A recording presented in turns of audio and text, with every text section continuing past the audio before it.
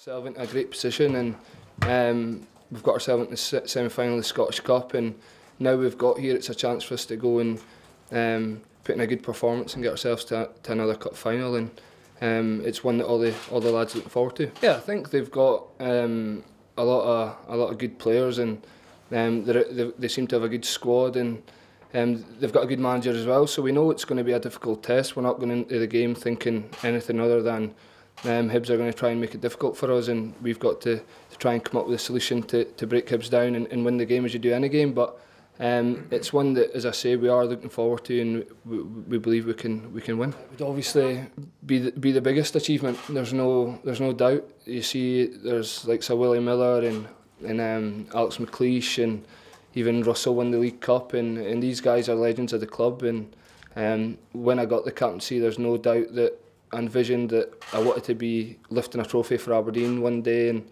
as the captain, and I just see this as a chance to get that 90 minutes away from doing that.